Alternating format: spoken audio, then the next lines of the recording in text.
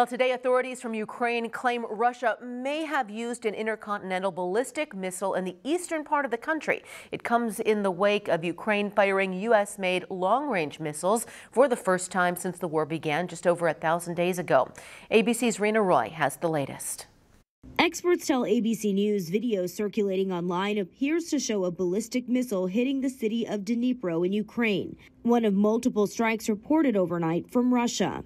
A Ukrainian official telling ABC News Ukraine's military is 95% sure it was an intercontinental ballistic missile strike, but that they're still assessing missile parts on the ground to confirm. Ukrainian President Zelensky addressing his people saying, quote, "Today our crazy neighbor once again showed what he really is and how he despises dignity, freedom, and human life in general," referring to Russian President Vladimir Putin. But two U.S. officials describe it as an intermediate-range ballistic missile, not an ICBM. The definition of an ICBM means it can travel more than 3,500 miles. The fact that it's something that we've never seen before is very problematic.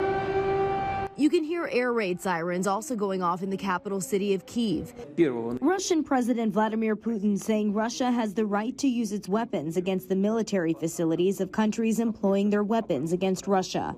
The attack follows Ukraine firing American ballistic missiles into Russia. The U.S. Embassy in Ukraine closing Wednesday amid fears about a potential Russian attack. Well, ABC News also learned that North Korean generals and high-ranking officers were present when Ukraine used British cruise missiles against Russia. The strikes into Russia's Kursk region marked the second time Ukraine fired Western missiles into Russian territory.